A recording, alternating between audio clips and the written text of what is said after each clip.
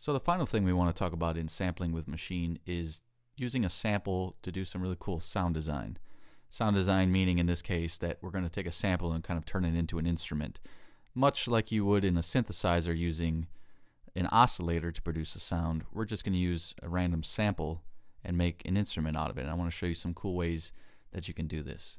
So we are going to start by going to the Disk tab, and I've already taken the luxury to record a sound from Massive, a simple C note, and I just record this in Audio Hijack, and then it's sitting here on my desktop. Let's hear it.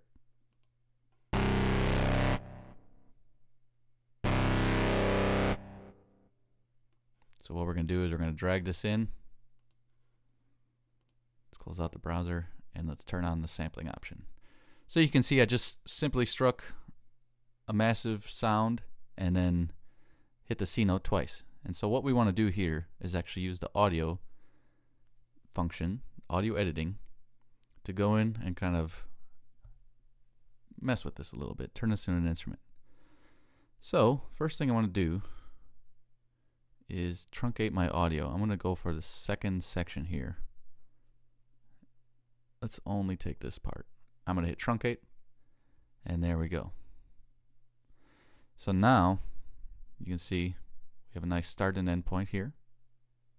Maybe we'll do it one more time. And really quickly I want to go into the module and let's make this an ADSR envelope. So it's only going to play as long as I hold it down.